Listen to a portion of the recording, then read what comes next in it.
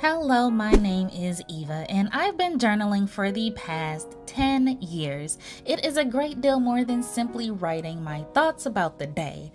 Journaling helps us process and come to deeper understandings about ourselves, our thoughts, and our behavior patterns. In other words, it helps us dig deep.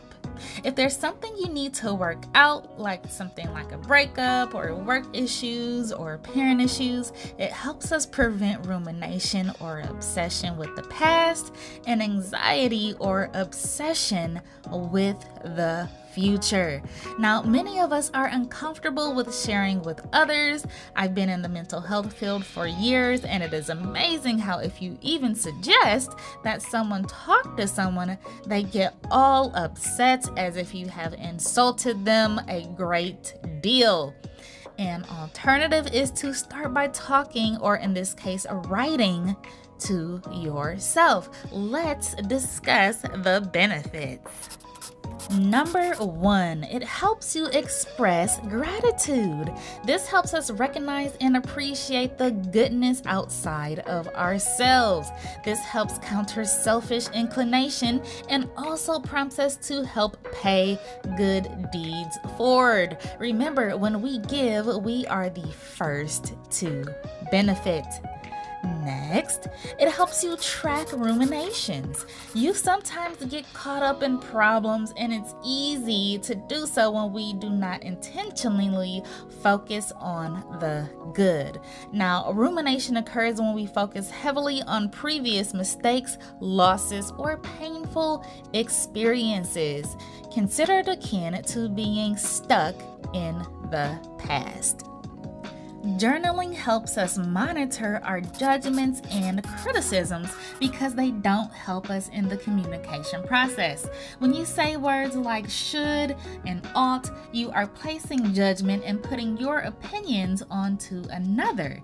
Now, this creates a wedge and builds a wall between you and other people.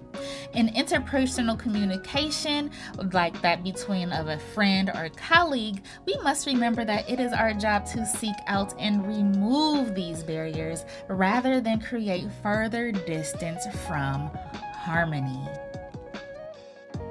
Number 4, journaling about times that you see the good in others helps us build compassion. Now, compassion along with empathy helps build and strengthen relationships. It uplifts those around us because it communicates that we care. Now, remember to practice self-compassion as well.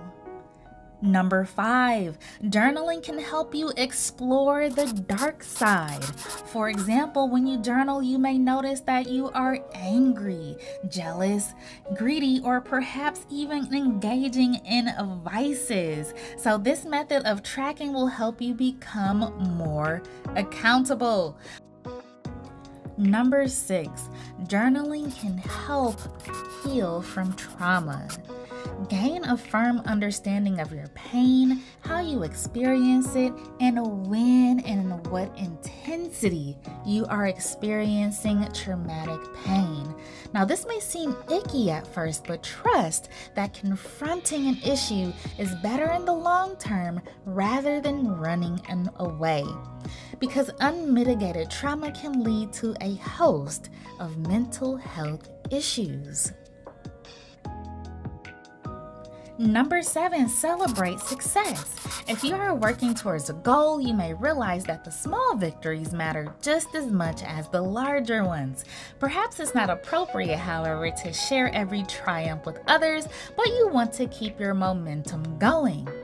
Give yourself a chance to delight and revel in the completion of your first chapter of a book, the final brick laid on your homemade patio, the halfway mark on your vacation fund.